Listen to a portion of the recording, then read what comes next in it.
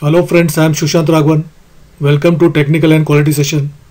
For understanding the technical requirements and quality standards in clothing industry, making a sustainable garment, I have good practical experience in the apparel manufacturing sector. My skills are CAD pattern making, sample development, technical requirements, and measuring quality performance. Today's session is about lab testing of textiles in apparel industry.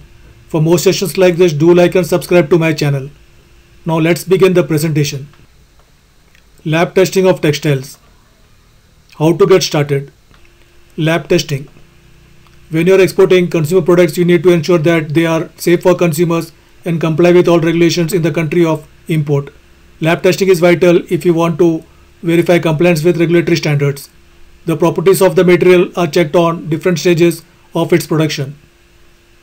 Before a textile material or product is put into market for consumer application, it needs to be checked and evaluated for its quality, reliability, and performance. Failing to meet regulatory requirements or failing to test your products for compliance can lead to heavy fines and confiscated products. Why you need to conduct lab tests?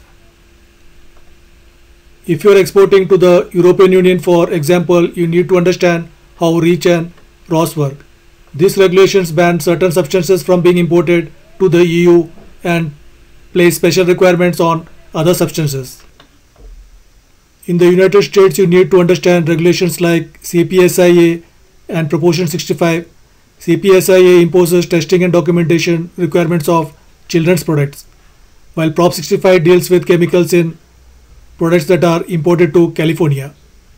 California Proposition 65 warning. As an exporter, you need to have a clear picture of all the regulations that apply to your products and conduct lab tests to ensure their compliance. Preparing for your lab test. Once you have done your research and determined which regulations are applicable to your product, some amount of lab testing is likely required or desirable. Not all testing labs are created equal when deciding on a lab to work with. It's important to be sure they are accepted by the appropriate body in the country of importation. For example, in the US, the Consumer Product Safety Commission (CPSC) maintains a list of acceptable testing labs. If you are importing into the US, you should select a lab that's on that list. Once you have made a decision, you are ready to schedule your lab test.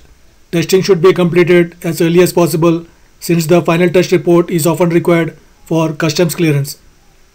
To submit your request, you will need to fill out a test request form with the lab.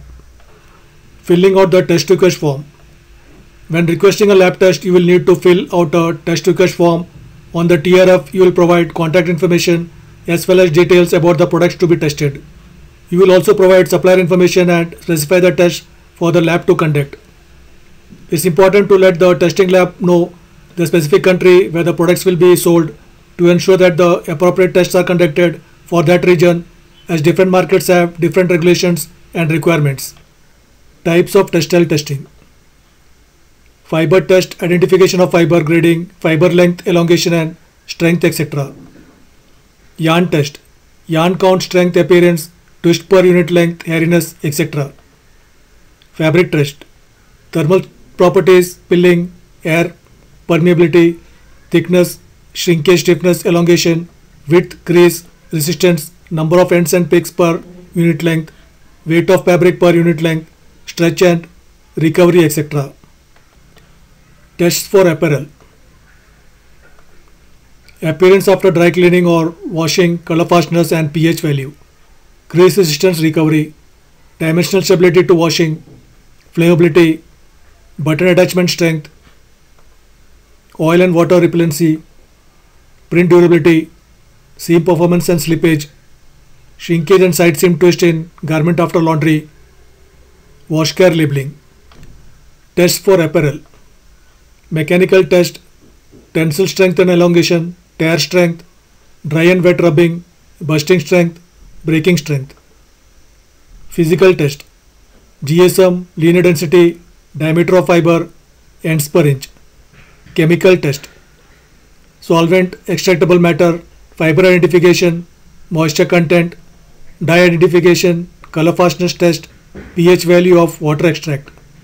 Special testing, azo dyes, formaldehyde content, phthalates, nickel toxins, total, lead or cadmium. 3 common mistakes buyers make when requesting lab tests. Not specifying age grading on the test request form. Age grading is an important step in developing, marketing and labeling consumer products. When requesting lab tests, you need to be sure that you provide accurate age grading requirement in the TRF. Specifying tests for the wrong regulations. When importing consumer products whether to the US, EU or elsewhere, it's important to have a clear understanding of all the regulations that apply to your product. Skipping required tests to save costs. In some cases, complying with regulations mean conducting specific compulsory tests. It's important to get a clear understanding of which tests are required and which ones are only recommended so that you don't get fined or end up with product stuck at customs. What happens after your lab test? The vendor is responsible for receipt and review of all product test results, reports for compliance to the applicable standard. In the event of a pass designation from the lab manager, the test report can be filed for future reference and the order identified in the report can be released for production or shipping. In the event of a failed designation from the lab manager, the vendor may either submit an improved sample to the lab for retesting. If no improvement can be made, submit the current test results with test samples to the Quality Assurance Department for review and recommendations. Merchandise with a failed test report may not be put into production or shipped. In the event of a failed test report, only the Quality Assurance Department is authorized to approve shipment of merchandise, and such approval must be in writing. Most of the times merchandisers only see on the pass-fail conclusion, while actually there are more information you can get from a report. Check on laboratory which done the test. A third-party lab normally will be stronger reference than in-house lab. Check on the date of the test report. Normally report can be used as reference in the test done within 1 year. Check on the sample tested and mentioned on the report whether it is really represent the quality you asked for. Check on the parameter tested whether the correct parameter you or your brand needed. Check on method of the test mentioned on the report. If method of test is different with standard, test result is not valid. Check on the result of test and unit of value. Compare the result to your customer standard. Ensure test method and unit of value same as standard. Conclusion. If you want to ensure that your products are compliant with regulations, lab testing is a must. Not testing your products can set you up to receive fines or run into issues with customs. Be sure that you understand all the regulations that apply to your products in the market where you sell them. Then you can choose the appropriate lab and submit your testing request. In the event of a test failure, be sure you fully understand the reasons for the failure and take appropriate measure to correct it. If there is no failure, you can be more confident that your products will clear customs and you can avoid costly fines.